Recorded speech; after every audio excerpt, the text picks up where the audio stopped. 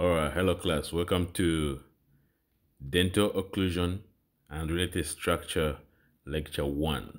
All right, this is a D-board exams class.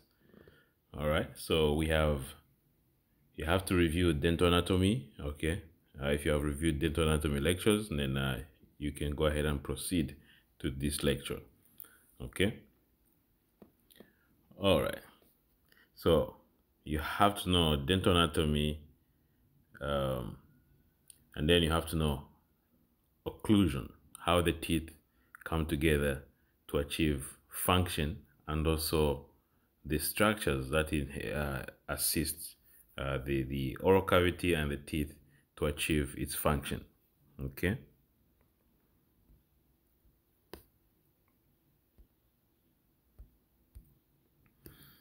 All right.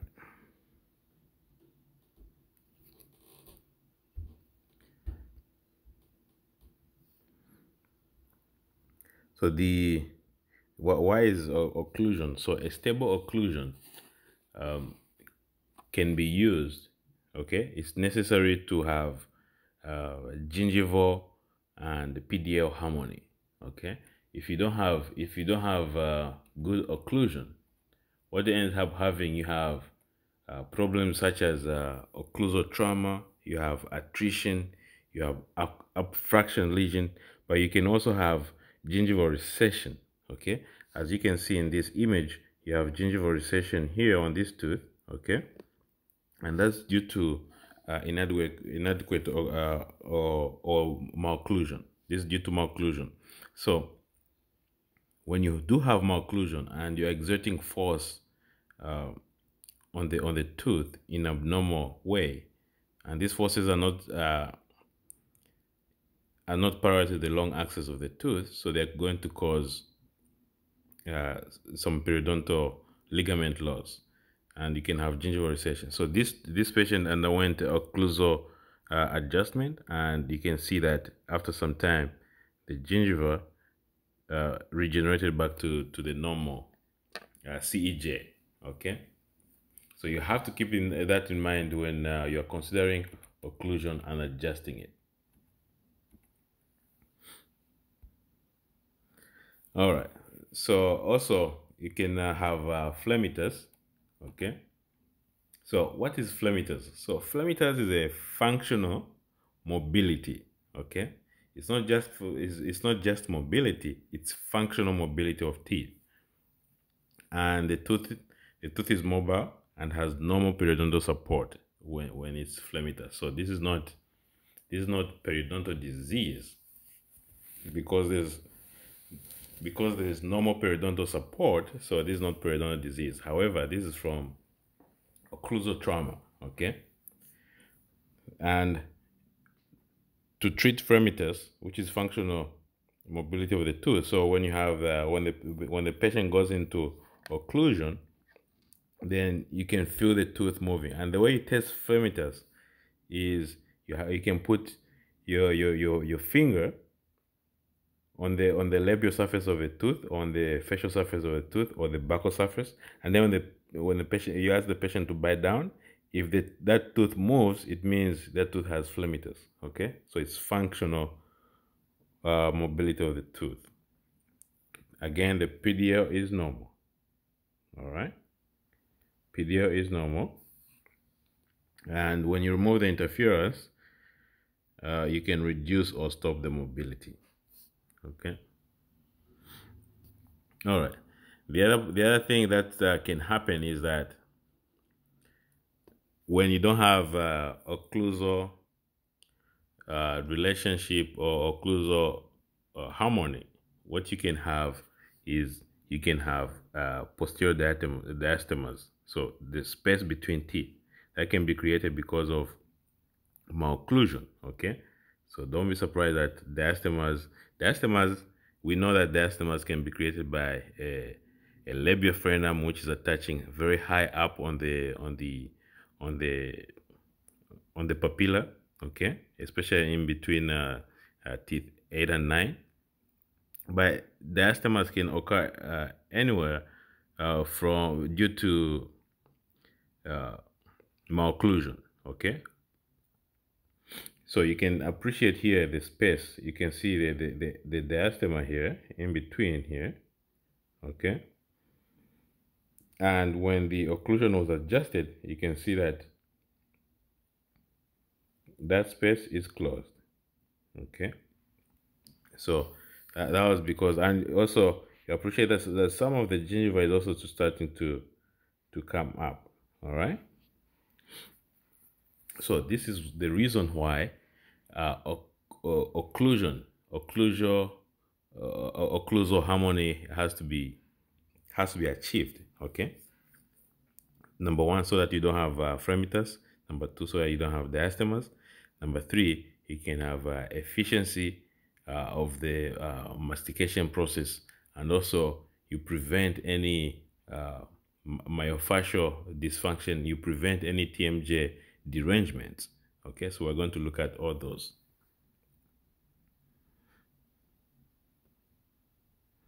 All right. So sometimes also abnormal occlusion can cause irreversible pulpitis. Okay, and that's just the sensitivity of the tooth to cord. Okay, and usually when you put the air water syringe on the tooth, it's going to bother the tooth, and so you have to make sure that you correct, okay, the heavy occlusal contact on the tooth, especially in the excursive interferences. Okay, so you have to test the patient both in a excursive and protrusive motions. Okay, and so when you adjust the occlusion, the pulpitis will go away. All right, so if you make it, this is very significant, especially if you are, I know this is for part one, but make sure you for part two, especially now that the part two, part one and part two are going to be combined. So you have to keep all of this in mind, that occlusion, malocclusion can cause reversible pulpitis. Okay, and if you're going to prepare a crown, okay, and your occlusion is high, or your filling is high after doing a filling, then the patient may come back with sensitivity. That sensitivity is reversible pulpitis, and so you have to adjust the occlusion. Okay, so what are the determinants of occlusion?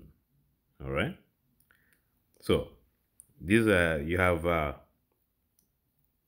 determinants of occlusion, which include the right and left TMJs.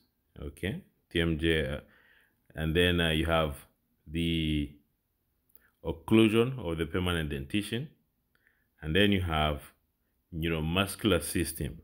Okay, so the fourth anatomical determinant of occlusion is neuromuscular system. Okay, so you have to have, when the teeth come together, it sends signals to the brain. Okay, and so that, and then and then causes the muscles to contract or relax. For example, if you're chewing something soft and then you end up chewing like a stone, if you're eating beans and there's a stone in the beans which you didn't know, and then you chew the beans, guess what? Once you chew the stone, sorry, and then that signal is going to go from the tooth to the brain and then to the muscles, and to cause the muscles to relax, and then you end up, if it's the masseters, the masseters are going to relax, and then going to contract the lateral tragoids, and will cause some opening. Okay, so that's the neuromuscular system of anatomical determinants of occlusion. So make sure you know what are the four anatomical determinants of occlusion. Okay, so when you keep all this in balance, every time as we proceed from here now on, keep this in mind, that the four anatomical determinants of occlusion is the bilateral TMJ joint. Okay, so the bilateral TM joint, and then the occlusal, determine the occlusal surfaces of the permanent teeth, and you have the fourth one, which is the neuromuscular system. All right, so for the occlusion determinant, so you have to consider that the anterior teeth, all right, they serve as the active determinants, and the posterior teeth are passive determinants. And this is because we're going to see earlier, this is because you have anterior guidance, okay? Anterior guidance of the teeth. And this is the anterior guidance is when you have this occlusion, okay? This occlusion of posterior teeth when the mandible is in protrusive or excursive movements, okay? That's the anterior guidance. You have canine rise, okay, which also protects the posterior teeth. So make sure you keep that in mind, okay?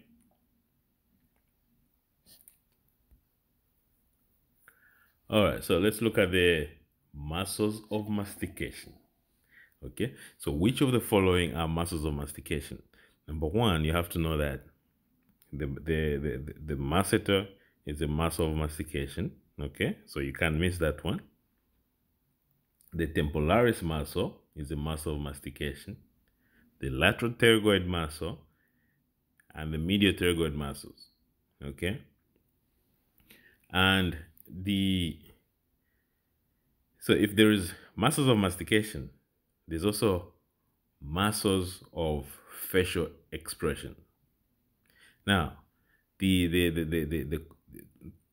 and the muscles, or as we're going to see, the muscles of mastication are innervated, meaning the nerve which supplies them is trigeminal. Okay, and the muscles of facial expression are innervated by the facial nerve. And so the question is, the cheek, when you're eating, you have the cheek which is holding the food and everything else, but the cheek has a muscle which is called the buccinator muscle. So now what the buccinator muscle is a what? Is it a muscle of mastication or is it a muscle of facial expression? So the buccinator is a muscle of facial expression because it's innervated by the facial nerve, okay, and it's used mostly for facial expression. All right. So muscles of mastication, we have the temporalis muscle. Okay, we have the lateral pterygoids. Okay, so the lateral pterygoids has two heads. The superior head, as you can see, the fibers of the superior head are attaching to the cartilage here. All right, and the fibers of the inferior belly, okay, or the lateral pterygoid muscle is attached to the to the uh, to the fovea of the condylar neck. Okay. All right. And so I have to point out the masseter. So you have the masseter here. Okay. So be familiar with this. This is from Netter's anatomy. Okay. So make sure that you become familiar with these muscles. All right. So again, just to recap, the muscle of mastication is the masseter, the temporalis, the lateral pterygoid, and the medial pterygoid muscles. And these are innervated by trigeminal nerve. All right, so we do have a kinetic chain muscles, okay? Meaning the muscles that they form a contraction chain causing movement, okay? So the muscles of the head and neck, they form a kinetic chain, okay, and this kinetic chain involves the suprahyoid muscles, okay, and the infrahyoid muscles and posterior neck muscles. And so when this kinetic chain, they have to be, the muscles have to be in harmony.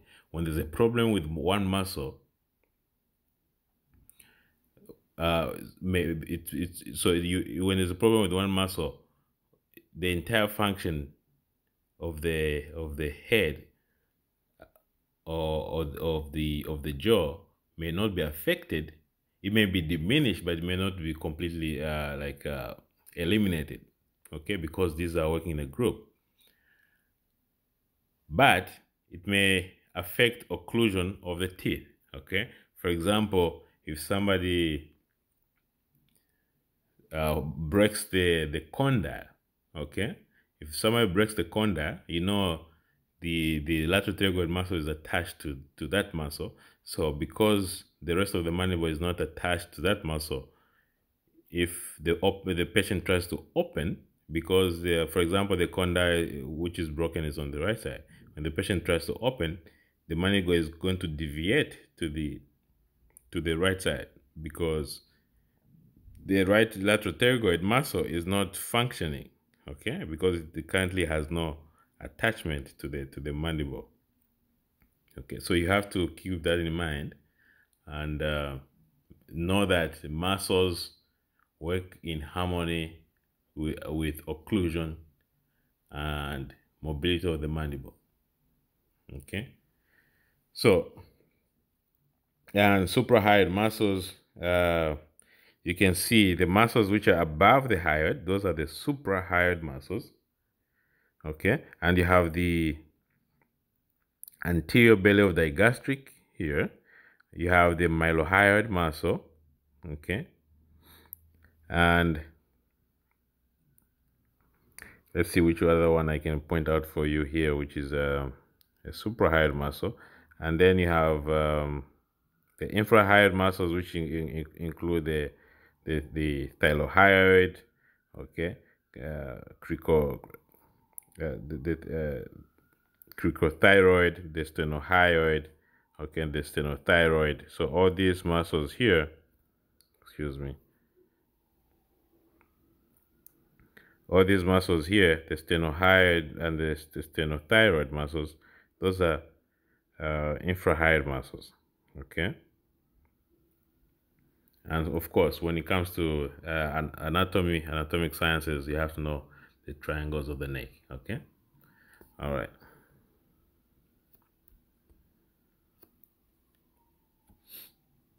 So as we mentioned earlier, there's active determinants of occlusion, which is the anterior teeth, okay? The anterior teeth are active determinants of occlusion. The posterior teeth are passive determinants of occlusion, okay? The posterior teeth should act as closure stoppers, okay? Meaning when you close or when you try to clench, the only thing stopping the jaw is when the teeth are in occlusion, so especially the molars, okay? So posterior teeth act as closure stoppers. Ideally, the only excursive contact should be in the anterior teeth. So when in excursive movement, so this is where it comes into mutual protection. Okay, mutually protected occlusion is when in in in retrusive movements or in uh, in closing, the posterior teeth, they protect the anterior teeth, okay, in closing, such as clenching, you know. So when you close with too much force, then the posterior teeth are going to act as closure stoppers, and therefore protecting the anterior teeth. When you go into excursive movement, like you move your mandible to the lateral side, you go into protrusive, then there's going to be some anterior guidance, meaning the anterior teeth are going to cause the posterior teeth to disocclude, to come out of occlusion, and therefore not touching. And that protects the posterior teeth. Okay? So in excursive in a excursive movements, the only contact you want to see is the anterior teeth.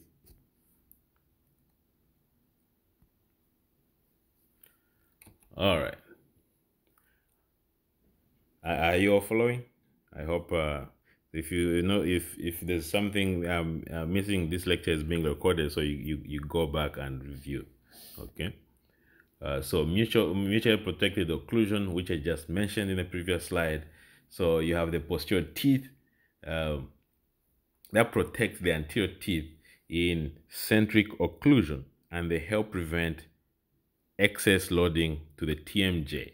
Okay, so the posterior teeth act as closure stoppers. Okay, and they prevent excessive loading on the TMJ. And then in protrusive movements, the incisors protect the canine and the posterior teeth. In protrusive, you have the incisors protecting both the canines and the posterior teeth. That's in protrusive movement, okay? Because you have that lump, so you have the anterior, the mandibular incisors, which are slightly labial to the maxillary incisors. So when you open, you have that's the mandibular incisors. Okay, when you go in protrusive movement, the mandibular incisors they they slant down the labial surface of the maxillary incisors. Okay, that's the mandibular incisors. They slide down the labial surface of maxillary incisors, and therefore cause, when they come to edge contact, and then they cause the posterior teeth and the canine to disocclude. Okay.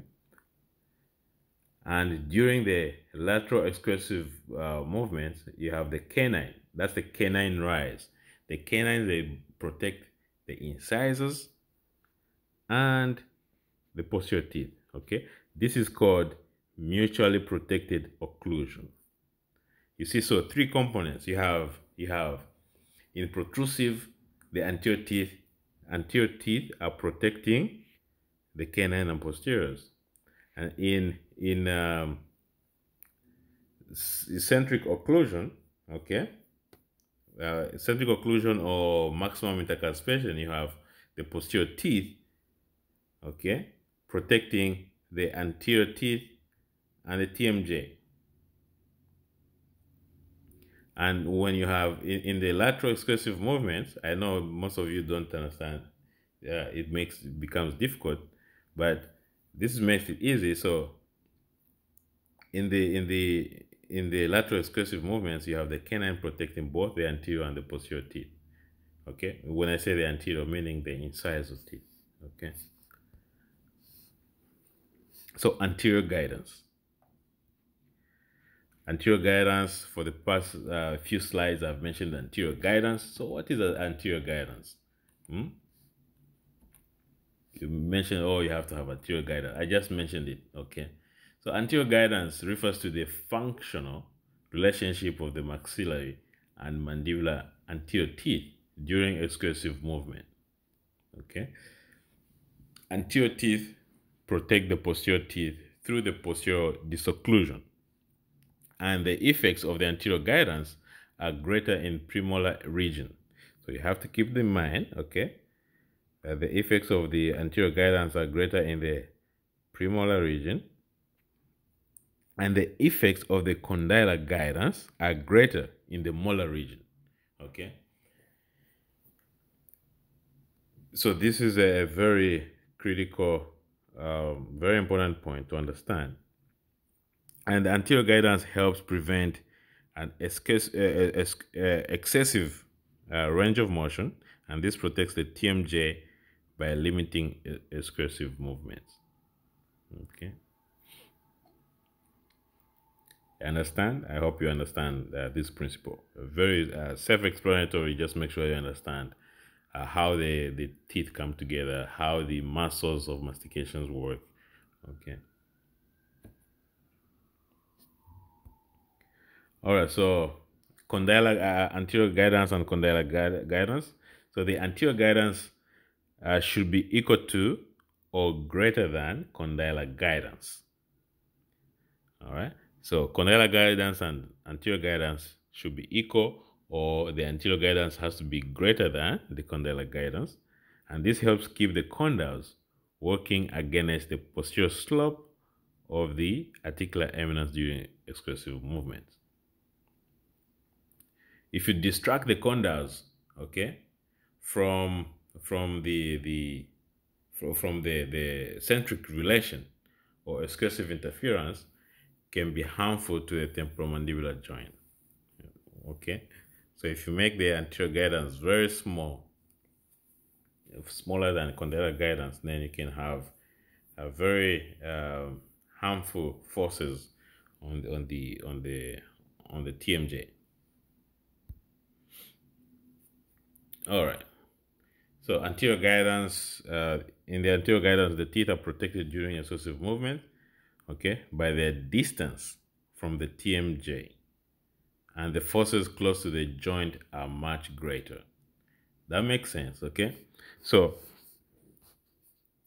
if somebody had to bite you, if say, okay, put your finger in my mouth, let me bite you, which area is the more force going to be applied, okay, on your finger? Is it going to be applied here on the anterior, or is it going to be applied here? Now remember, the joint that is opening and closing and the muscles is right here, okay? So this is the joint and these are the muscles, okay? The muscles which are closing this way, all right? So there's more, so because the anterior teeth are far from the fulcrum, okay? This is the fulcrum or the pivot, all right? So where the masseter is attaching, that's the fulcrum. And because it's far, so the less forces are going to apply to the anterior side, and more force is going to be applied in the molar side, okay? So you have to know that here there's more force, and you have less force, okay, due to the distance. So the greater the distance, from the TMJ, the lesser the force of occlusion. The closer the distance to the TMJ, the greater the force of occlusion, okay? Keep that in mind. So this acts like a class 3, okay? So the TMJ acts like a class 3 lever, okay? I'll put class 3 here. All right, so you have to keep in mind, and that's acts as a purpose of protecting the teeth, and also making sure that you don't have any TMJ derangement. So protrusive movement. So you have in protrusive movement you have incisor edge position. Okay, as you can appreciate here, you can see. So this is the mandible. You can see that in protrusive, the jaw has moved forward in this direction. So the jaw is moving this way. Okay. And so your incisors become edge to edge. So protrusive movement, the condyles, they slide down. Okay. They slide. First of all, it's sliding. It looks like it's sliding a little bit. So from the posterior. So if something moved from posterior to anterior, that means it moves forward. Okay. So it's moving forward and downward.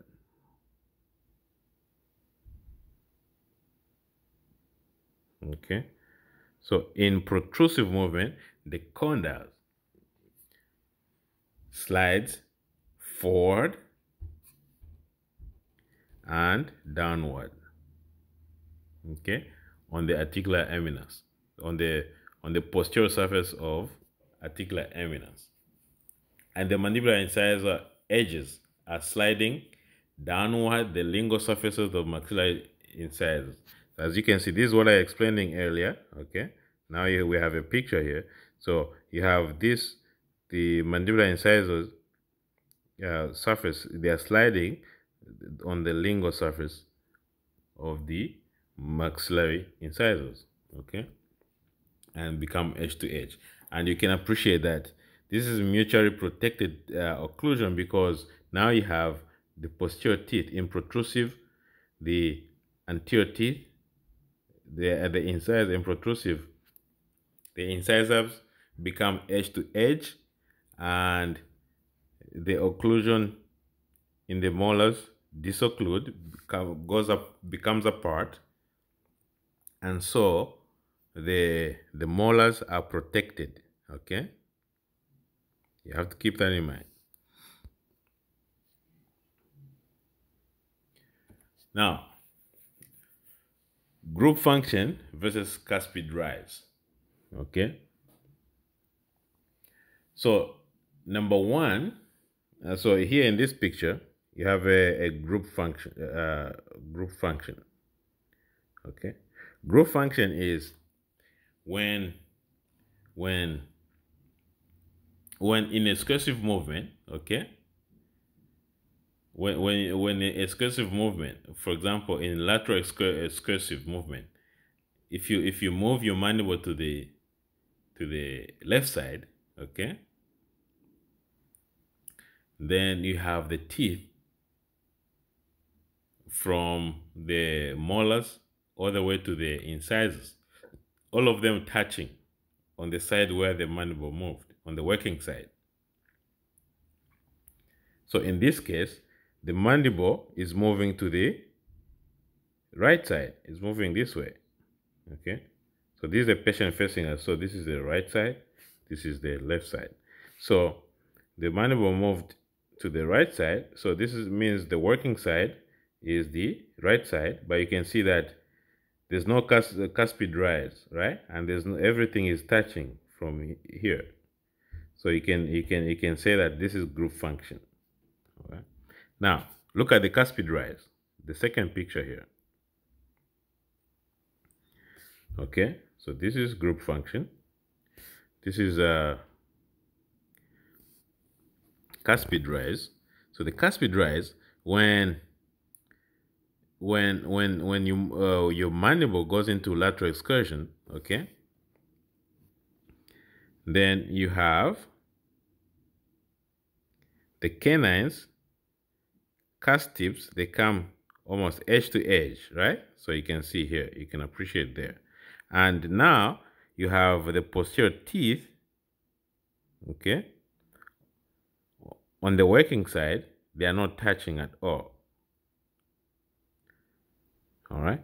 Actually, not also on the non-working side, there's not touching. You can see that. And so this is called cuspid rise, and this is protecting. In the cuspid rise, both the posterior teeth. So to know which teeth are protected during the certain movement are the teeth. The protected teeth are the teeth not touching. So they are being protected because they're not touching. So in cuspid rise, the posterior teeth and the incisors, they don't touch. So that means those are the teeth which are protected.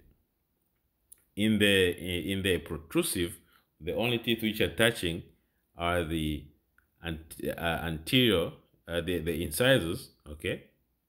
And so the teeth which are not touching are the canines and the posterior teeth. So in protrusive, the molars and the canines are protected by the incisor teeth.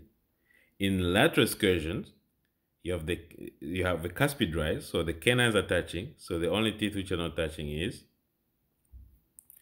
the molars and the incisors. Okay, so hopefully that's a good review, and you can rewind on the video we recorded, so you can you can make sure that you understand the principles, because group function and cuspid rise, mutually protected, anterior guidance, all those are game. Okay, so you're going to, it's fair game on the exam. Okay,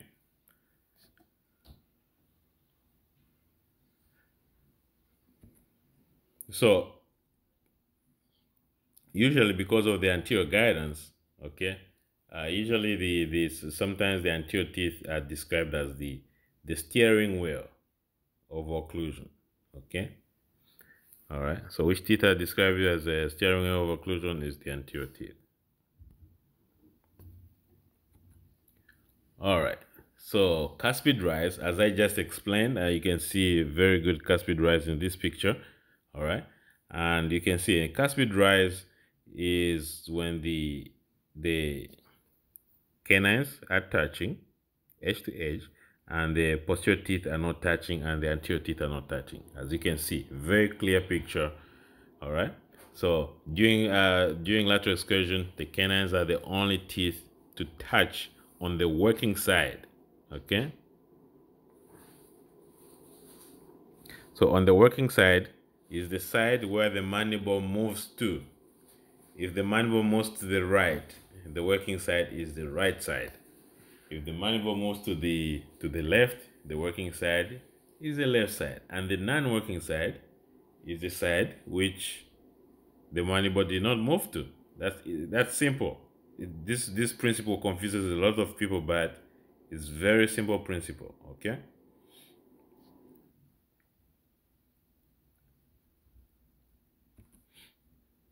All right. So still on the cuspid rise. So the cuspid rise is it's considered a true friend of restorative dentist. Okay, meaning if you establish a cuspid rise, it's going to help prevent working and balance interference. Okay, that's in number one. And so the canine eminences are thick.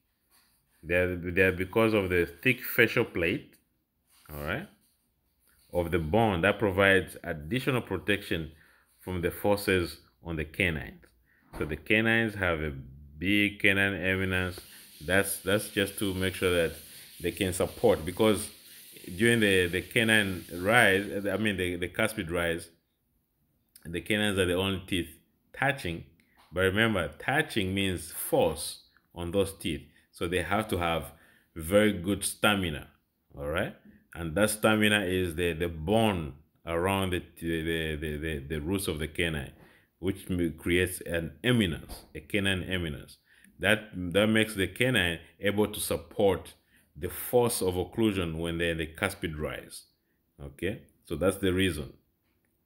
That's also the reason that the canines are called the pillars of the mouth. Okay. All right.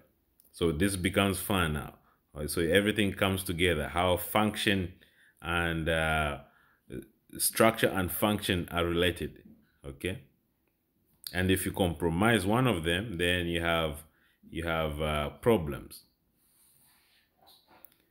So canines also receive additional protection from the fact that they have the longest root in the mouth. Okay. So all these factors, they help the canines um, able to tolerate the forces of occlusion. Okay, yeah, during the cuspid rise. All right, so group function, which we mentioned earlier, you can appreciate in the picture here that the group function, if the mandible moves to the right side, all the teeth on that right side are going to be touching. That's group function. Okay.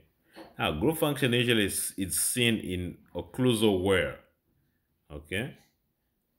In occlusal wear, you can see group function. Sometimes if you're fabricating dentures, which is I like occlusion because you can use it for part one and part two. But usually, if you're in the clinic, really, there's nothing like national board part one, part two. It's just you have a patient and you have to integrate all the knowledge that you know. So if I'm presenting this lecture, I know if you are studying for your part one, it's going to be helpful. If you're studying for part two, it's going to be helpful. Now that everything's going to be integrated, okay, that's so the integrated national boards is going to emphasize more on the patient, okay, on managing the patient. It's not going to separate things like national board part one, part two. You have biochemistry here, you have physiology here. You have the physiology is the patient, and the anatomy is the patient.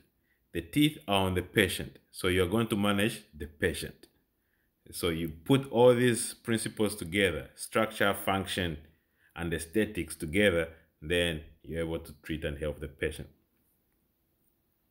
So group function, for somebody to be in group function with a natural teeth, it means there has to be some occlusal wear.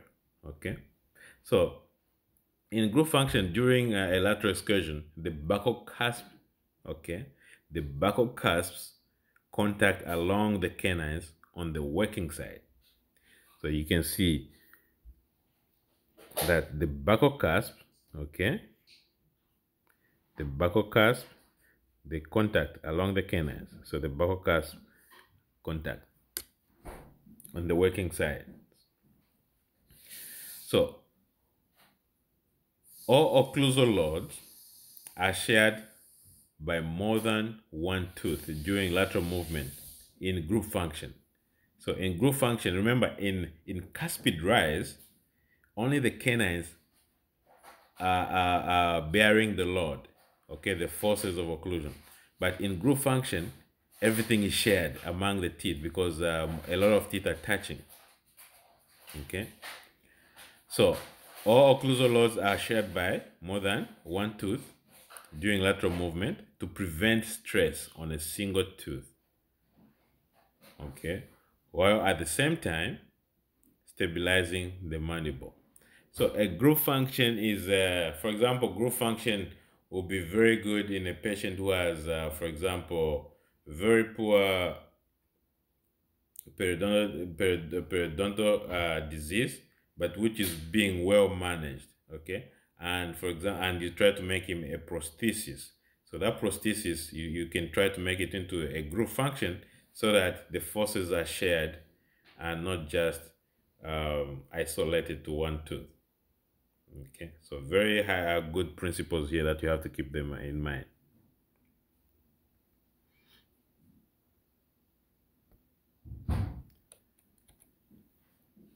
All right, so this picture shows group function. You can see that in group function, the cusp, the buccal cusps, okay, I just mentioned this. All right, you have the outer inclines of the mandibular buccal cusps, which contact the inner inclines of maxillary buccal cusp. All right, I have to say this again. So in group function, you have the outer incline,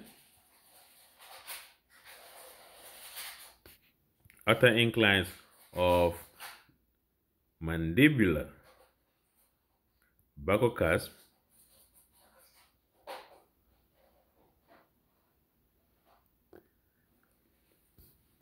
contacting inner inclines. So you have, this is the outer, okay, or this here. These are the outer, all right, and the inner inclines are the ones with blue. So those are the inner inclines of maxillary buccal cusp. So again, the group function, you have the outer inclines of mandibular buccal cusp contacting the inner inclines of the maxillary buccal cusp. All right, so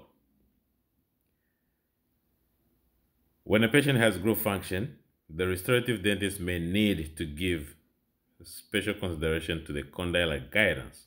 All right, so the use of protrusive and lateral records to set superior walls may not be adequate for setting condylar guidance on the articulator. That's a dilemma, all right? Now, condylar guidance. So, condylar guidance is the functional relation of the hard and soft tissues of the TMJ. And this controls mandibular movements, okay? So, condylar guidance is a functional relationship. Remember, relationships are important, okay? In the jaws and in life, right? So the condylar guidance, all right, is a functional relationship of the hard and soft tissue of the TMJ, which controls the mandibular movement. Now you have to remember that. So this is so condylar guidance is a relationship between the hard and soft. When it comes to the like, what is CR? CR is a bone to bone relationship, contact relationship, right? So you have to keep all those in mind. All right. So here, some of the muscles involved in the condylar guidance is, okay. So you have the temporalis, of course, the muscle, the lactotegoids. So all the muscles of mastications. All right. And here, so in this image here, you can appreciate here. This is a cadaver cut. You can. This is a external auditory meatus or ear canal, external ear canal. Auditory meatus, and this one is your. So who can guess what this is? This is your cartilage. Okay, this is your articular disc.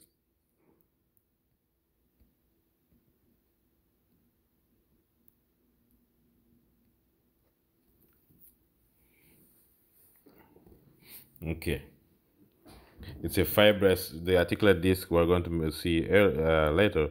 It's formed by the fibrous connective tissue, right? All right, and then who can guess what this is? Okay, this is the retromolar pad. Okay, retromolar pad, which has a lot of nerves and blood vessels. The articular disc itself does not have any nerves or blood vessels, so it is avascular. Okay, and of course, here you can appreciate the condyle itself. All right, so this is the condyle. All right, and attached to this articular disc, this here, this is the superior head of the lateral pterygoid, and this is the inferior head of the lateral pterygoid. And here you can appreciate the posterior slope of the articular eminence. Okay, all right. So make sure you're able to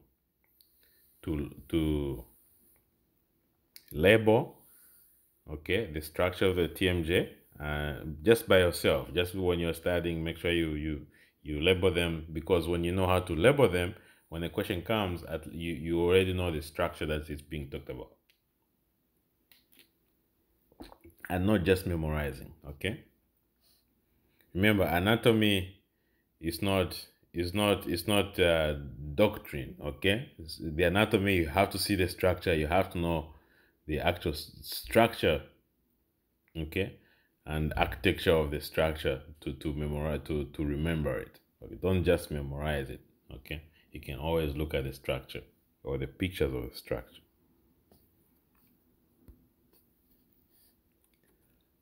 All right, so condylar guidance. So the condylar guidance serves a very important aspect. Okay, as we mentioned, so condylar guidance depends on the slope of the posterior surface of the articular eminence. So you can see the angles here. Okay, you can look at that slope there. Look at this slope. This is almost flat. And then look at this slope here. Okay. which is very steep. Okay, so this is like this. So this is the steep, very steep. So if you have a very steep posterior slope of articular eminence, the significance is that on your cusp tip of occlusion, the cusp tip of the teeth are going to be tall. You see that? These cusp tips are taller compared to this one. This one here, because this is almost flat, so the articular eminence is almost flat, so the cusp tips of the molars are short. All right. So this is the beauty of structure and function and relationships, right? So this is how the conda, now when you can say, oh, I'm working on the teeth, I'm not a TMJ specialist. Okay, you're not, but you're affecting, when you affect the tooth surface, you can affect the TMJ. Just remember that, okay? If you change the cusp height, you're going to affect the condylar guidance because it's all related, right? So the flatter the articular eminence, the shorter the cusp must be. And then the steeper the articular eminence, the taller the cusp must be. Okay? That's very important. Important principle. All right? All right, so working and non-working sides, we've already mentioned this earlier, so this is mostly like a revision for you guys. So during a right lateral excursion, you have the right side in the working and the left side in the non-working or balancing side. So non-working is called balancing. If you are not working, it's like, okay, how are you balancing, Somebody will ask, okay, you're not working. Okay, so you're not working. So how are you balancing, your day-to-day activities without working, right? So you're balancing, you're hanging on, right? So you can always apply all those. So learning by association. If you learn association, why is this called balancing side? Okay, and non-working is called balancing side. Yes. So you have to know that when you say balancing and non-working, it's all the same thing. All right. So this side, so this is the right side, this is the left side, because this is the patient looking at us. We're looking into the patient. So the patient moved the jaw to which side? Okay, give you time to answer and think a little bit. So the mandible moved to the right side, to this side. Okay.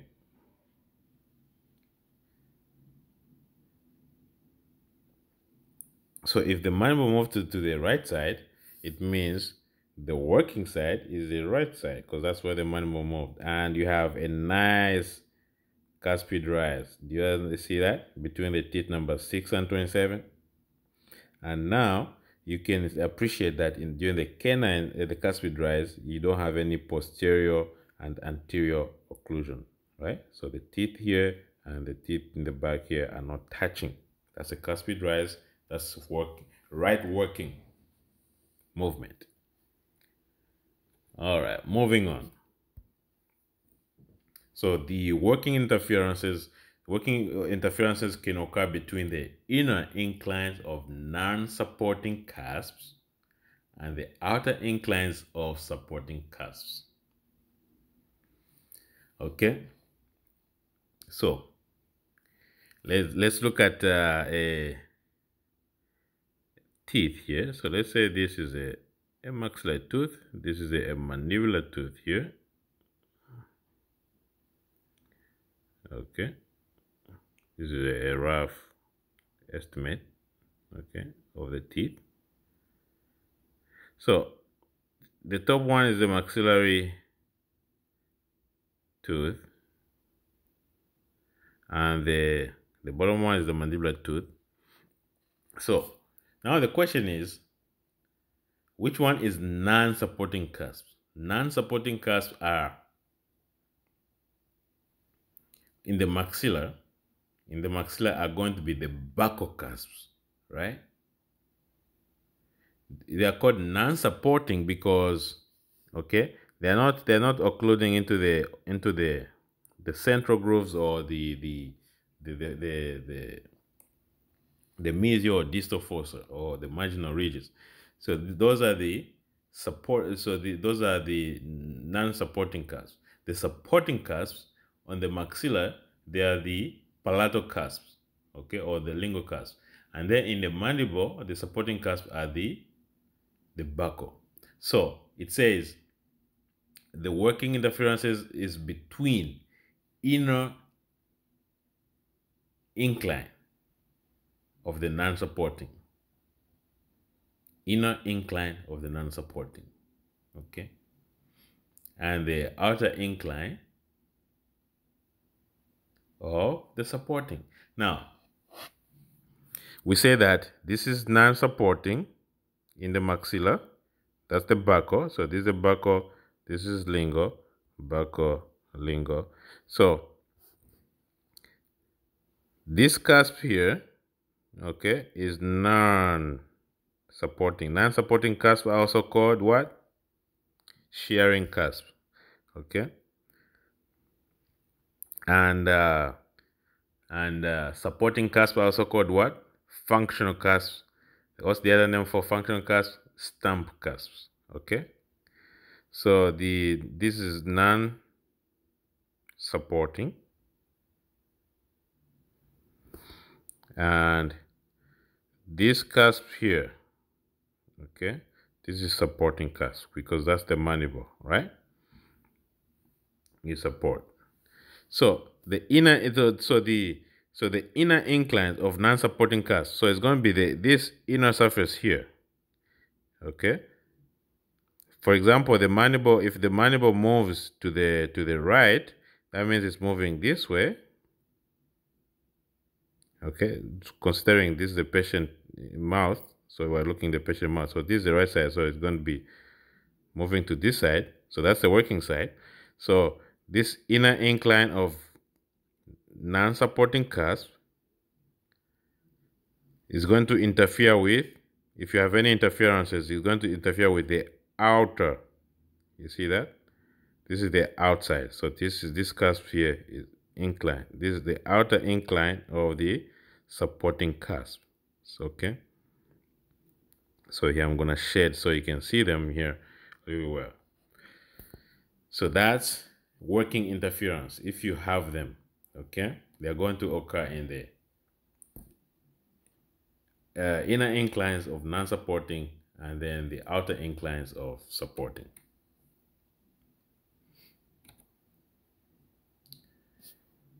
All right. So cross-tooth balancing interferences. So the closed-tooth balancing interferences is actually occur on the working side, and it is a working interference. It involves the outer incline of the maxillary lingual. All right. It involves the outer incline of maxillary lingual cusp and the inner incline of the mandibular lingual cusp. Okay. You may be asked this, but this is not very common. All right. But just know that there is a cross-tooth balancing interference. All right. So balancing interferences or non-working interferences, okay, they occur between the inner incline of maxillary lingual cusp and the inner incline of the mandibular buccal cusp. Okay, and both cusps are supporting cusps. So balancing interferences or non-working interferences, they occur between the inner incline of maxillary lingual cusp and the inner incline of the mandibular buccal cusp. So the most important thing is that you have to know for non-working interferences to occur, they are all occurring on the supporting cusps, inner inclines.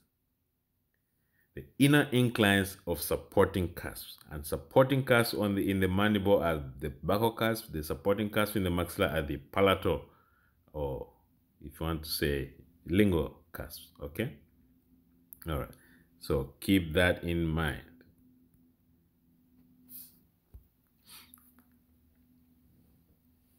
I know during the exams they used to give the images. Okay, this is balancing interferences, this working and working.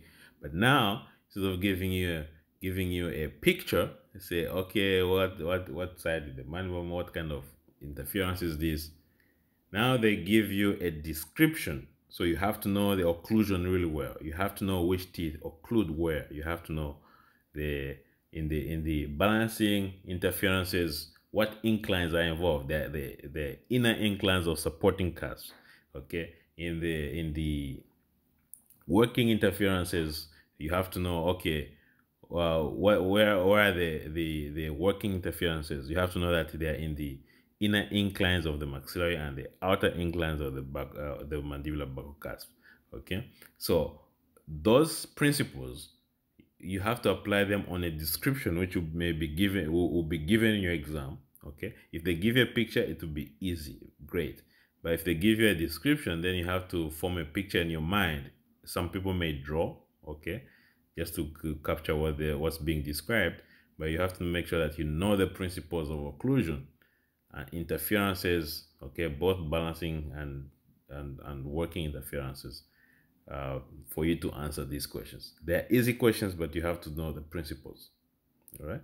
And this lecture is going to help you get there. All right. So working position.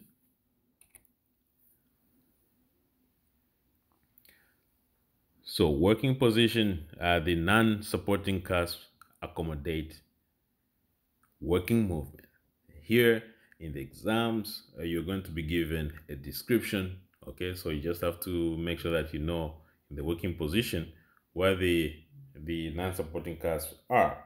So in the working position, the medial distal position of the non-supporting cusp accommodates the working movements. All right, that's in the working movement. And the cusps, okay, are aligned with the opposing embrasures and developmental grooves in the working position. So in the working position, where are the cusps located? Okay, so the cusps are aligned with the opposing embrasures and developmental grooves. Okay. All right, just dropped my pen. Need to pick it up here. All right.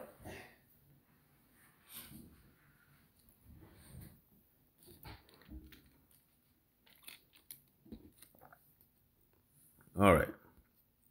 So let's continue. We are halfway in this lecture.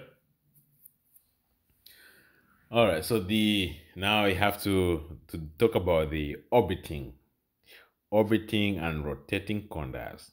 Okay, very important to understand. It's very easy. Now remember, the principles are easy. You just have to put in time to remember it. Once you get it, it won't go away. When you get it, when you get it, you get it. When you understand it, you understand it. Okay. If you don't understand it, you can get it, but you have to make sure that you keep on uh, reviewing the lecture. Okay. So in lateral mandibular movement, okay, on the conda. So the lateral mandibular movement, the conda on the side towards which the mandible moves. So in the working movement, okay, that's called the rotating conda. All right. So if my mandible moves to the right side, it means the rotating condyle is the right side. If my mandible moves to the left side, for example, in the picture, this one here, in the picture, the patient is moving to the right side. So this means, okay, The right conda, so this is right, this is left. So the right side is the rotating conda. Rotating, so rotating, just is how can you remember? So if you're rotating, it means you're working. Okay. If the tires or the wheels of your car are rotating, it means your car is running, it's working, right? All right. So you can get. I like to learn by association. So if you associate something, you don't forget. So rotating, something is rotating, it's working.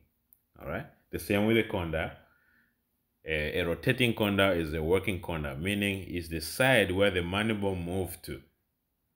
The orbiting conda, okay, is the conda on the non-working side. Orbiting, okay. So it's like you can say orbiting. Somebody is not really uh, working. Okay, you're just orbiting. You're just passing by. You're not working. You're orbiting the environment. You're orbiting the office, just walking by. You're not. You're not working. Okay. All right. So you have to keep that in mind. So it's very important. So as I mentioned, the in the picture here, so you have the conda on the side opposite where the mandible move to is called the orbiting conda, and in the lateral mandibular movements, the orbiting conda moves. So the orbiting conda moves inward. All right, inward. Orbiting conda moves inward,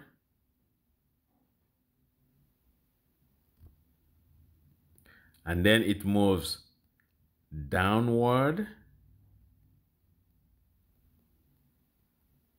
and then it moves forward. Okay, and it orbits about the rotating conda.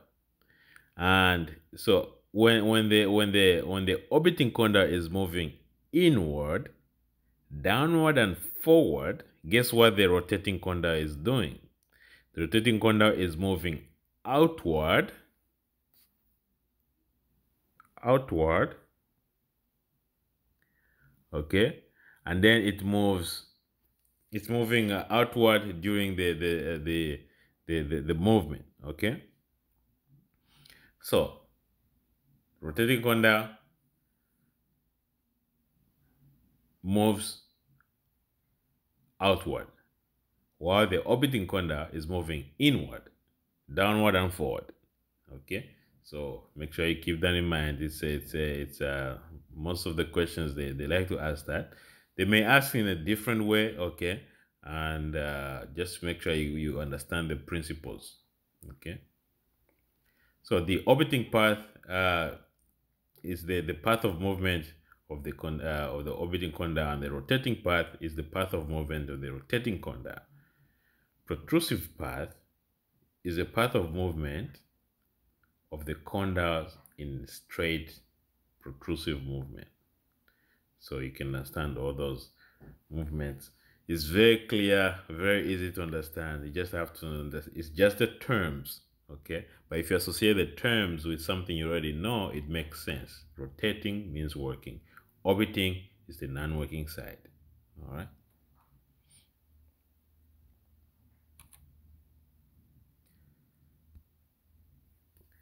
All right, so the orbiting conda. So the orbiting conda moves downward, forward, and medially. That's what we just mentioned. So instead of medially, it is inward. Okay, inward. And the orbiting conda is the conda on the non-working or the balancing side. All right, we're not going to waste time on that. We already explained. And the rotating conda is so the rotating conda moves laterally. So it moves laterally, meaning it moves outward. All right. Now, it may also move forward or backward, or it can move upward or downward. But essentially, it moves laterally or outward. Okay. So rotating conda is the conda on the working side, as you already know. All right. The Kevos P, we've discussed the Kevos P on the dental anatomy lectures. Okay, they're about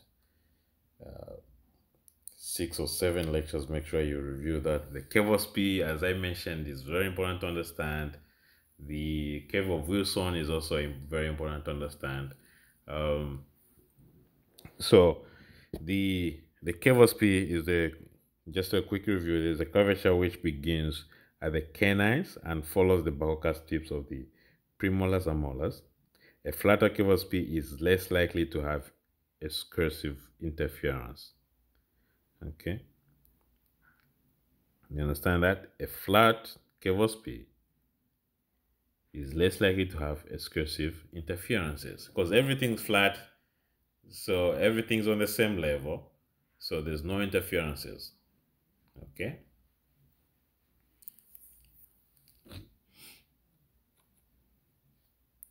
The curve of Wilson. So the curve of Wilson is a horizontal or a transverse. It's a transverse uh, uh, path, okay, or curvature. It's a mediolateral. That's another way of saying transverse. Transverse. So it's a mediolateral curvature of the occlusal plane of the posterior teeth. Okay, and so here there's some principles which you have to understand. These principles I have mentioned in the previous lectures. All right, and I'm going to review them here again. So the curve of Wilson depresses non-supporting cusps and helps them prevent working interferences. Okay, so the curve of Wilson depresses the non-supporting cusps. Okay, meaning the non-supporting cusps on the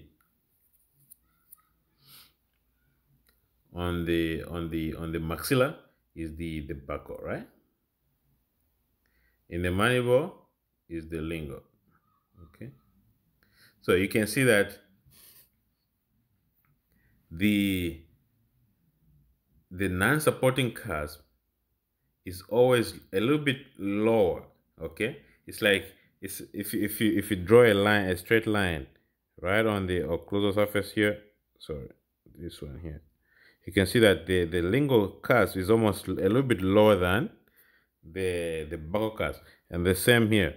If you draw a line, a tangent line on the cusp tip of the here, you can see that the buccal or the buccal cusp is a little bit higher or lower, or epical. Let's use epical. Epical is much better description. So you can see that the non-supporting cusps, according to the Kevos P, the non-supporting cusps are located epical to the supporting cusps, and this is to prevent, okay, working interferences. So the curve of Wilson, did I just mention the Kevos P and not the Kevos? So according to the curve of Wilson, the curve of so the non-supporting cusps are depressed to prevent the working interferences. Now, the principle that I want to review here again is that due to the curve of Wilson, the crowns of maxillary teeth, okay, they lean to the buccal, and the roots lean to the lingual, okay? They're in this direction. And according to the curve of Wilson, the roots of the mandibular teeth, they incline to the buccal while the crowns incline to the lingual, right? That's a principle. That principle is to help protect the cheeks. Okay? It helps protect the soft tissues. On the buccal side, it's going to help protect the labial mucosa, the cheek, so that you don't bite yourself. That's why when you have some cross bite, you have frequent cheek bites. And also, on the tongue side, it's going to prevent the tongue from being caught on the teeth when you are chewing. Can you something that you may have not realized, but you can close your mouth real fast, quickly, without biting your tongue. Sometimes you bite your tongue, but that's just when probably you are eating something and you bite in the wrong way. But most of the time, you can put your teeth back together without biting your tongue. That's because of the curve of Wilson. Okay.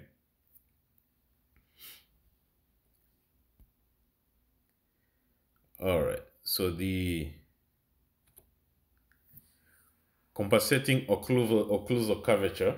So now when you put the curvus P and the curve Wilson together, this is a review because we've mentioned before. So here's a review for you guys. We're not gonna spend a lot of time here, but this is very important. The compensating occlusal curvature is a combination of the curvus P and the curve Wilson. And it is also known as the sphere of Monson. Okay. Bennett movement. Bennett movement. So we have, so the Bennett movement has two components. Okay. You have the first component, which is called the immediate side shift. And then you have the second component, which is called the progressive side shift. The immediate side shift is the initial lateral side shift of the mandible during lateral excursion. So if you move your mandible, so you try to say, put your teeth together and move your mandible to the right side. If you start moving, okay, that's your immediate side shift. Okay, immediate side shift, and then you have the progressive side shift, which corresponds to the downward and forward and medial movement of the orbiting conda. Okay, so the immediate side shift is no longer considered as important clinically. Okay, and the progressive side shift corresponds to the downward, forward, and medial movement of the orbiting conda. Right. So just have to keep those in mind. All right. So the Bennett angle, usually the Bennett angle on the semi-adjusted articulators, and those articulators are class 3, okay, semi-adjusted articulators. And so for the semi-adjusted articulators, usually they're not, they work like a conda, okay, but the upper member is the one which moves, So the upper member of the semi-adjustable articulators, it acts as like a mandible because that's the one moving. Okay, and the lower mandible, the lower, sorry, the lower jaw, the lower member of the semi-adjustable articulator acts as like a maxilla because it doesn't move. That's a fixed. Okay, and then so you have to keep that in mind that it's a little bit, even though the articulators help us, but the in terms of movement and functionality, the parts that the upper part moves like a mandible. Okay, so the Bennett angle corresponds to the angulation of the medial wall. That's the Bennett angle. Okay, because remember the Bennett movement The progressive side shift corresponds to the movement of the orbiting conda, and the orbiting conda, remember, it moves inward, meaning medially, downward, and forward, right?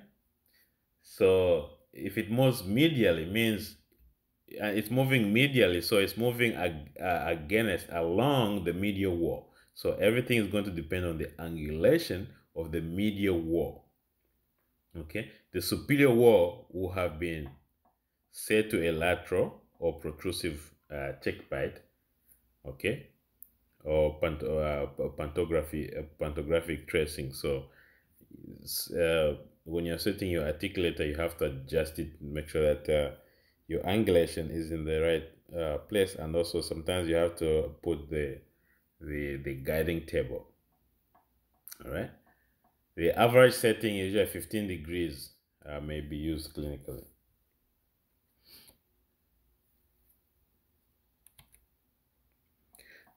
Or for Bennett movement, so the Bennett movement, the conda on the working side has a lateral side shift, which is true because it's a rotating conda, right? Or it may have translation during the earlier stage of the lateral movement, right? So which is what I said. So the Bennett movement occurs on the working side and is the early lateral side shift of the mandible. It is also referred to as the immediate side shift. So immediate side shift is called, okay, it's called the early lateral side shift, and that's on the rotating conda. That's the working side. All right.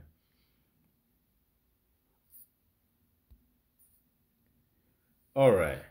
So the Bennett angle is found on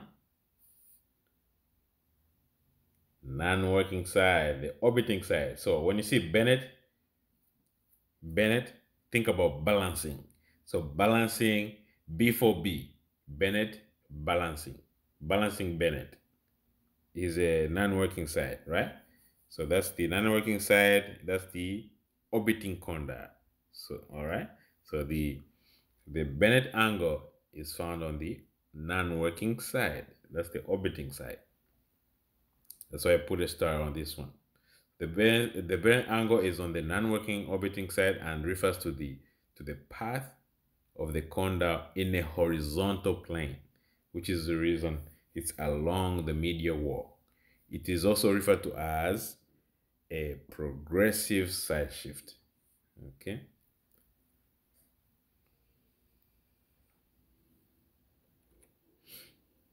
All right. Any questions here? Make sure that you go back and review.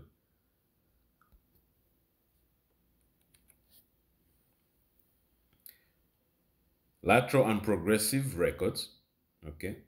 So lateral and progressive records. So the lateral records are used to set angulation of the superior walls of the fossa for lateral excursion. So these are your articulators. So why are we discussing articulators? You're going to be using articulators, especially if you're trying to triangulate the maxilla to the cranial base. Okay, that's when you use the first ball. All right. So and then later on you're going to mount the models. So you have to make sure that your articulator is well adjusted, and the protrusive record. Okay, so when the patient comes in, you're taking impressions to make a complete denture. You also take a protrusive record. Okay, and these are used to set the angulation of the superior walls of the fossa for protrusive movement. Okay, what's the purpose of protrusive record? Is to set the angulation of the superior walls. All right, and that, remember, why are you setting angulation of superior walls and all these? Remember all these, as we mentioned, if you have a very steep uh, eminence, okay, uh, the eminence of the glenoid fossa, then you're going to to have tall cusps. If you have very flat eminence, then you're going to have short cusps. So you have to keep that in mind, because make sure you have a good record, and make sure you can duplicate that for the patient. So orbiting pathway, as we mentioned, so the orbiting pathway is steeper than the protrusive pathway. Okay, this helps prevent balancing interferences. So why is the orbiting pathway steeper than the protrusive pathway? Here's the answer for you. A protrusive bite may be used to set the condylar inclination. So here's another question. Okay, the protrusive bite may be used to set a condylar inclination on both diagnostic models and working models. This is what I just told you. All right. And the protrusive or orbiting path, when you have the protrusive pathway, is usually flatter than the orbiting path. We just say that the orbiting path is steeper, right? If the patient has cuspid rise, then the setting for superior walls that were obtained from the protrusive record can be used for all excursive movement. The patient's posterior teeth will actually disocclude faster than on the working model, and chair time will be saved when sitting a cast restoration. Okay, so all these things, why you capture the protrusive record, the lateral records, all this is to duplicate the patient function without interference. Okay, in the occlusal hard tissue and soft tissue relationships.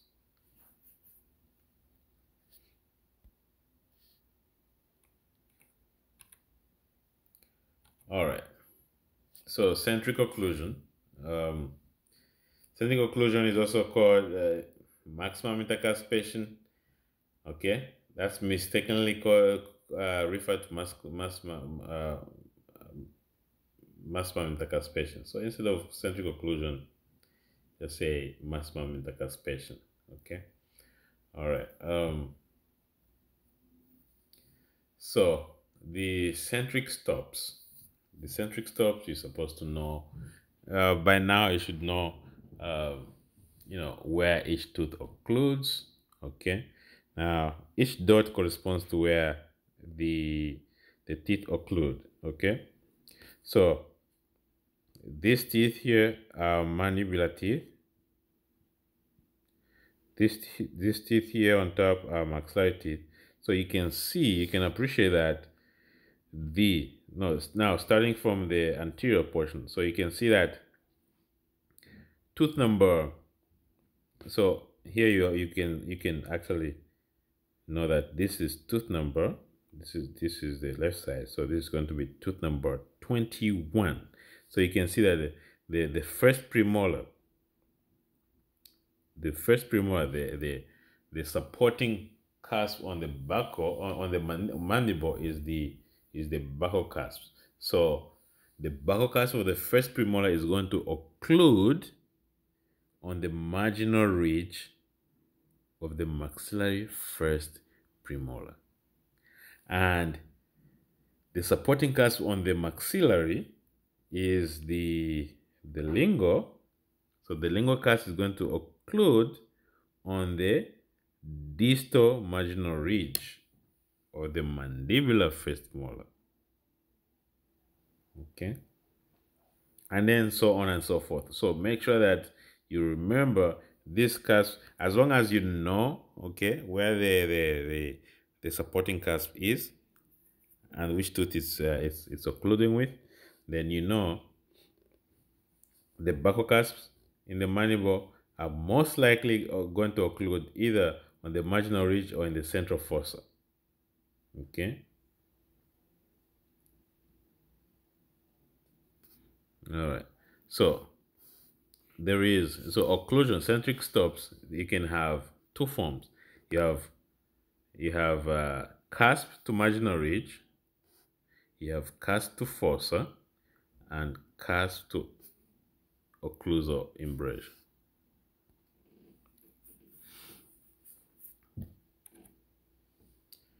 Centric occlusion, so this is the back of view, okay? So you can know that the maxillary buccal cusps are in line with the opposing buccal embrasures and developmental grooves. So you can see buccal embrasures here, this is an embrasure, and you can see that the maxillary buccal cusps are in line with that. Or this is in line with a groove, okay? So this is what you call angle class 1, right? So angle class 1, the class 1 angle is when the maxillary, the mesial buccal cusp of maxillary first molar is in line with the mesial buccal groove of the mandibular first molar, okay? So these principles of occlusion, you have to understand it, okay? The previous slide, this slide, and the subsequent slides. So the molar relationship back of view. So this is the mesial buccal cusp of the maxillary first molar opposes the mesial buccal groove of the mandibular first molar. This is angle class 1, all right, as I just mentioned. And the distal buccal cusp of the maxillary first molar opposes the distal buccal groove of the mandibular first molar. You see that? So this cusp is opposing this groove. This distal buccal cusp of the maxillary is opposing the distal buccal groove. Okay, remember the mandibular first molar has 5 cusps and it has 5 lobes. Which other two has 5 may have 5 lobes? That's the white type mandibular second molar, premolar. Okay, those are very good questions. So um, the current exams gives you like definition, which tooth does this, okay? But this one, now the the new exam is going to consist of the patient comes in and you're looking at this, okay, what kind of morphology do you expect on this tooth, okay? All right, so it's more patient oriented and what you're looking for, all right?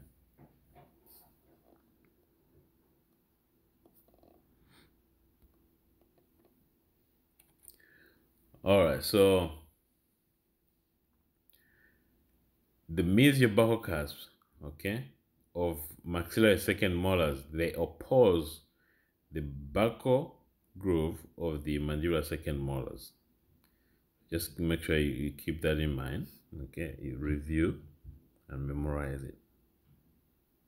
They're very easy. Just look at it, memorize it, do more questions, practice questions, which are also available. Okay, so everything is available. Make sure just you go to it, you know, you review the lectures, you listen to the lectures, listen to them again, and then you practice, and then practice some more. Make sure that you understand.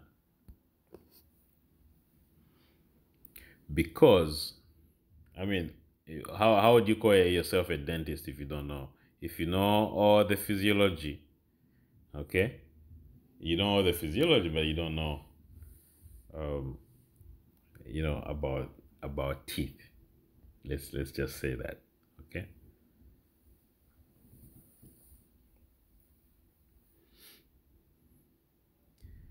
As a dentist, the tooth shall set you free. All right. Okay. Let's move on. So the centric occlusion, the lingual view. So in the lingual view, centric occlusion, the mandibular lingual cusps are in line with the opposing lingual embrasure and developmental growth. So these questions usually they come in a description. They don't give you right away. You just have to make sure that you remember that in the lingual view, the mandibular lingual cusps are in line with lingual embrasures and the developmental grooves. And in the lingual view, you have the mesiolingual cusp of the mandibular molars oppose the lingual embrasures, and the distal lingual cusps of the mandibular molars oppose the lingual developmental grooves in the maxillary arch, which you can see in the picture there. So working side,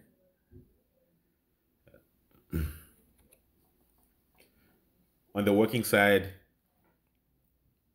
the mesiolingual cusp of the maxillary molars, they track out through the lingual groove of mandibular molars. Okay. Let me give you a description. Okay, you're restoring this tooth, da da da, and you establish the working side. You ask the patient to move to the, for example, you ask the patient to move to the left. Okay, uh, where will the mesiolingual cusp of maxillary molars track? Okay, so they will track out the lingual groove of the mandibular molars. Okay, that's those are the type questioning, and so but it may be incorporated onto a specific patient or situation. So on the working side, the distal buccal cusp. Okay, in the working side, so the working side, you have to make sure that, so in the working side, first of all, we're going to have a lecture on this, but make sure that you know that to identify, so they no longer give pictures, this kind of pictures. They may give more pictures because now the upcoming integrated is going to have some pictures in there. Okay, um, so if they give you this kind of picture, you have to understand, okay, what arch is this? Is this maxilla or mandible? And so we know you have a cuspal belly here, so that you know it's the mandible. Now is this the, I mean, you know it's a maxilla. Now is it the right side of the maxilla or the left side, the left side of the maxilla? So you, through your dental anatomy, if you, in your mind, you flip the occlusal surface to first downward, then you know this is going to be the right side. So if the arrow is on the maxilla, it means the the the arrow was drawn by the direction of the mandible. So if it's the arrow is the maxilla, you don't change the arrow. If the arrow is the mandible, then it means the movement was opposite to the arrow. Okay, so in this case, the arrow is on the maxilla, and this is the right side of the maxilla, so the mandible will move to the right side. So, and the arrow is pointing to the non-working cusp, to the non-supporting cusp. So this is a working movement. All right. So the distal buccal cusp of the mandibular molars, they track out the buccal groove of the maxillary molars. In the non-working side, so on the non-working side or balancing side, the mesiolingual cusp, okay, or the maxillary first molar, they track out the distal buccal groove of the mandibular first molar, and the cusp tracks the distal buccal direction. Okay.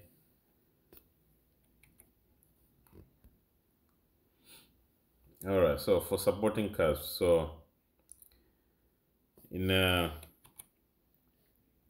maxillary arch, the supporting cusps are the lingual cusp, as we know, or the palatal cusp, and in the mandibular arch, the supporting cusps are the buccal cusp, and the supporting cusps, they contact the opposing centric stops and do most of the grinding during mastication. So the supporting cusps do most of the grinding during mastication, and they're the ones which contact the opposing centric stops.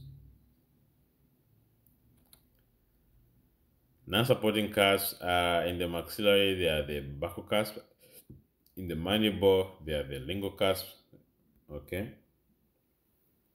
So here the non-cusp supporting cusps are the buccal cusp in the maxilla, and the non-supporting cusp in the mandible are the lingual cusp. The and then the cusps, okay, the non-supporting cusps overlap. They overlap the supporting cusps. In centric occlusion, there is about half a millimeter to 1 millimeter space, okay, between the supporting and non-supporting cusps. That's in centric occlusion.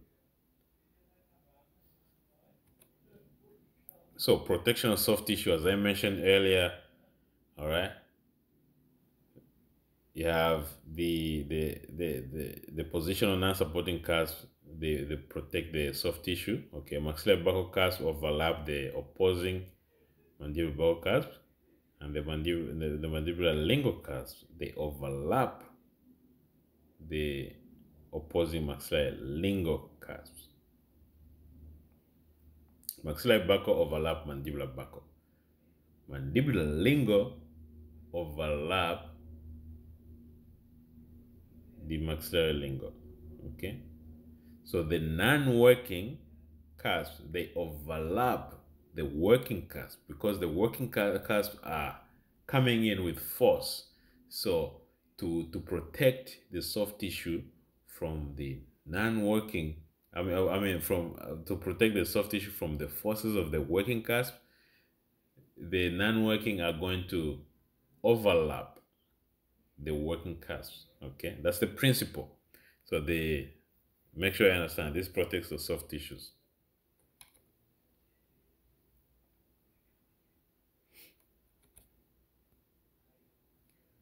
All right, so protection of the soft tissue, as I mentioned, so the maxillary buccal cusps, they help keep the cheek out of the way during mastication, as I mentioned earlier, and the mandibulolingual cusps, they help to keep the tongue out of the way during mastication.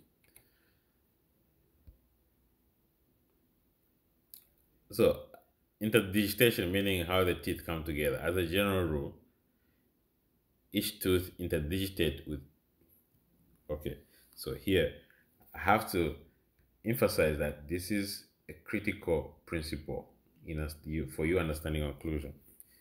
All right. So, as a general rule, each tooth interdigitates, meaning occludes with two opposing teeth. Each teeth uh, occludes with two opposing teeth. It helps provide stability for the dental arch. So interdigitation is most distinct in the anterior and premolar region, and it is less distinct in the molar region. Okay. So for interdigitation, a mandibular tooth interdigitates. So a mandibular tooth occludes with the same tooth in the maxilla and the tooth mesial to it and the tooth in front of it. So for example, if tooth number 21, okay, what is it going to occlude with? So the tooth number 21 is a mandibular, it's a left mandibular first premolar. So it means it's going to occlude with the maxillary left first premolar, which is tooth number 12. So tooth number 21 is going to occlude with tooth number 12. And then it's going to occlude with the tooth in front of tooth number 12. So that'll be tooth number 11. So that's going to be the canine, right? So make sure you play with that and make sure you understand this principle. That's why I stopped to explain. So a maxillary tooth interdigitates with the same tooth in the mandibular arch and the tooth distal to it. Exceptions. Always when you see exceptions, make sure you know. Okay. So exceptions are the mandibular central incisors, and the maxillary third molars, which interdigitate with only one opposing tooth. Okay, so make sure you understand this is the end of our lecture.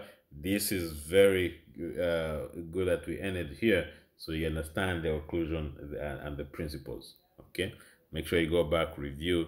You can pause, take breaks, and come back and continue. Okay, if you have any questions, again, feel free to message me or email. Um, and I'll be happy to help answer your questions. All right. So we'll see you in the next class.